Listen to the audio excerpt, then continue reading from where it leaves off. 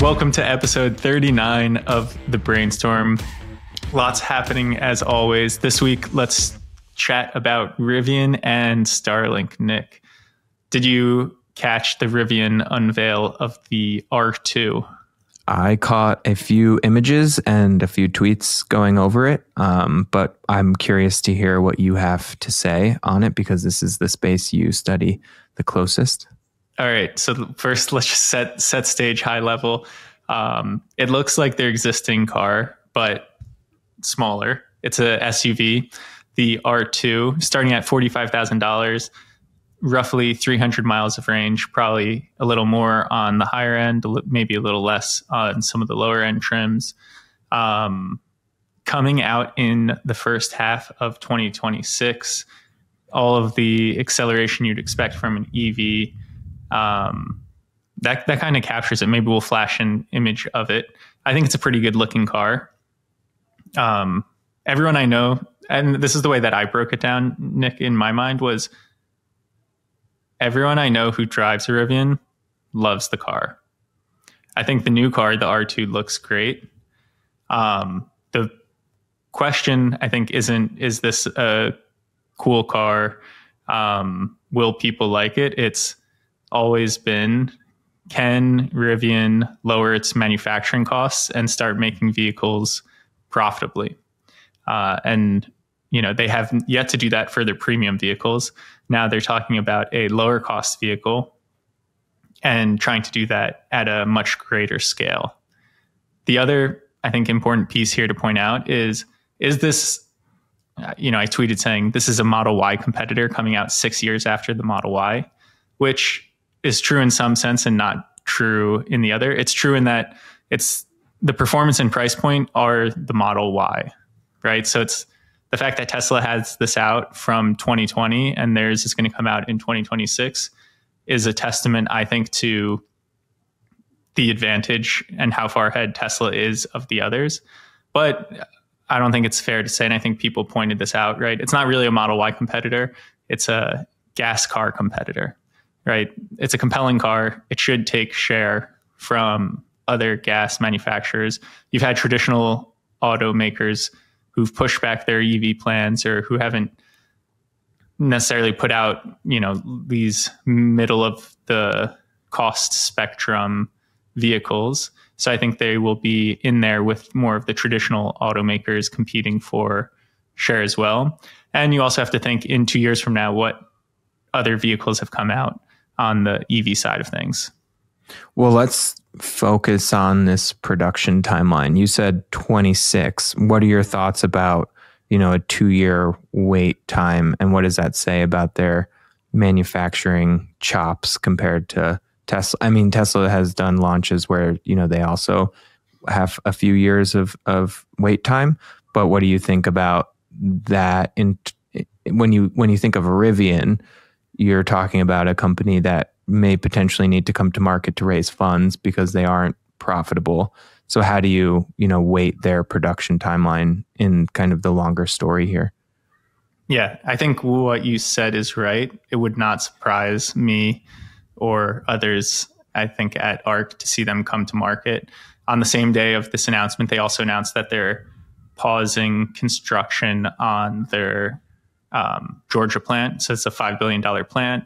They say this is going to save them, you know, over $2 billion in capital expenses for now, which they're going to likely use to roll out production of the R2. And I do, you know, this is the Brainstorm, Nick. This is, I'm actively working on this type of modeling. We had done this type of model for Tesla in the early days and saying, you know, what are their current costs? And you can actually do like a mini Wright's law curve for the company and say, okay, this is their cost now. Look at a quarter, you know, a year later as well and say, okay, this is how many vehicles they've made. This is the cost improvement, and kind of map out where you think it's going. So literally after this, that's what I'm doing with the rest of the day. Going to see what it suggests for Rivian, and if we think that they can, successfully reduce these costs. I think, the 2 years, the framing I give is it puts them with the traditional automakers, except for Rivian's all in on EV. So they don't have that huge, anchor of a gas business that kind of leads to that innovator's dilemma. Any improvements on battery efficiency in this announcement?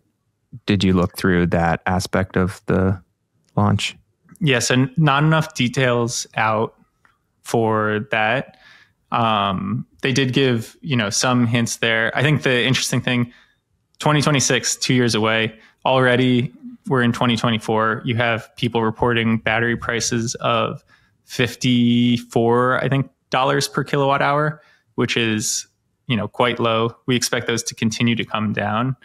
All of this being said, right, I think the most exciting vehicles in the next 2 years are not going to be $45,000 vehicles. I think they're going to be $25,000 vehicles and lower.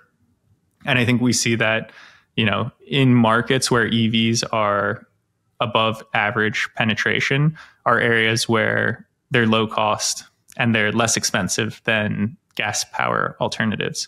And I think the reality is if you are at the cutting edge right now, you should be able to do that and make compelling EVs that are, beyond sticker price parity. Mm-hmm.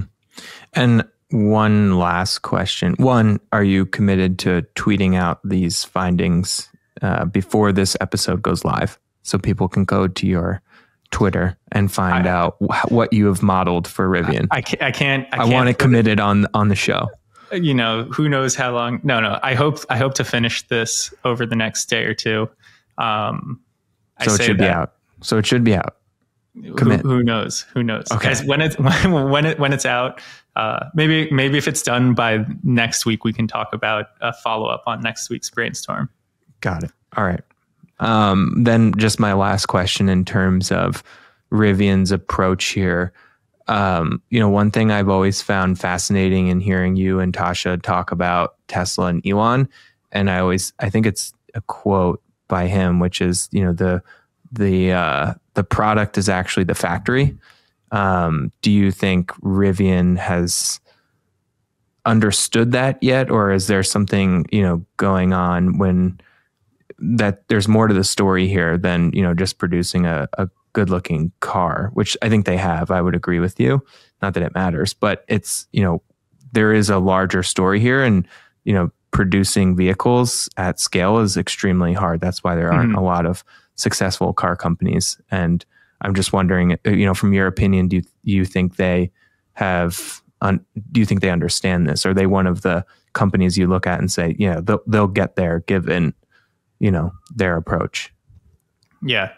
I think understanding it and executing it are different things. I think they've woken up to it, right? They've spent a huge amount of money. And I would even take a step further back. And this is kind of the big misunderstanding of people following Tesla in the early days. I think for a long time, there was this narrative, Tesla did it, so it will be easier for others to do it as well. Whereas I actually think the opposite is true. And it's because Tesla did it, it's now actually harder for others to do. And, Tesla has low costs in its DNA, right? Mm-hmm. They've said they were close to bankruptcy on occasion, and that really drove lean manufacturing. Rivian, on the other hand, came through the private side with lots of cash, and so they were not as conservative. And I think we see that with the kind of cost basis for their current products. And that's, that is hard to reverse. It's definitely a wake up call when you go public and then people start seeing it, and, you can't spend $6 billion on a quarterly basis and make it there. And so, right, everyone said Tesla does this and it's easier to follow. Whereas in fact, what's happened is Tesla's done it and they've reached scale, and now they're driving down costs. So you don't have this ability to come in at the high end and offer these products because Tesla's there offering lower cost, better performance products, which makes it very hard to compete. And my last question for you, Sam. Rivian has a partnership with Amazon. That's half statement, half question. I want to confirm that with you. Do you think they will have, and hopefully compliance lets us keep this in, but do you think they would have trouble coming to market and finding funding? Because it does feel like there is a bit of a success story here from at least a consumer standpoint. I feel like people get very excited about the Rivian launches. So my guess is, there are some very large companies out there, notably Amazon, maybe Apple, given their news that they're stepping out of the car business, that would consider, a heavy investment in Rivian. Do you think that's likely, or do you think this is, I guess my question is, could you see this getting gobbled up by one of the mega tech companies wanting to compete in the car space? Yeah, I don't know if necessarily a mega tech company. I think maybe there is even other companies that might want them. Who knows? I don't want to speak to future. Right. Got to be compliant here. It's like, I do think the market is open if they can demonstrate these cost reductions. To your point, right? It's like they make vehicles that people like, and that's step one. So the next key step is making products that consumers like, that you can make profitably. Yeah. Okay, that was a good, very compliant answer by you. What they're doing with Amazon, right? And we've only been talking about the consumer vehicles, but it's like I see their vans on the street all the time. Yeah, and that that business likely continues, and I think that I'll need to model that as a different cost decline than kind of their consumer, more Patagonia premium products. Yeah. Okay. Very compliant answer by you, Sam. Thanks. I think compliance will be happy. On to the next topic, Starlink. Can you tell us what's happening? Another potential success story in the making. Yeah. Well, so this is going to come out. Who knows when this episode comes out? But one Starship test flight potentially this week on the 14th. Very exciting. They also just released news that they have 2.6 million customers. And so, that's continuing their trend of growth. It's impressive. I think it'll continue on that trajectory.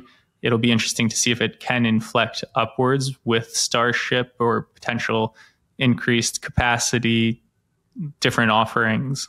And then the other piece of news was, they continue to test the direct-to-device capabilities. And so they put out a letter saying that, they've done this. They were actually able to send text messages from phones, even indoors in certain locations.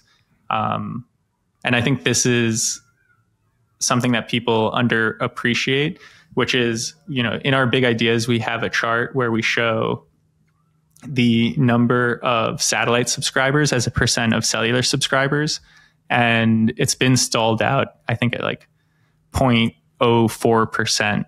So extremely low.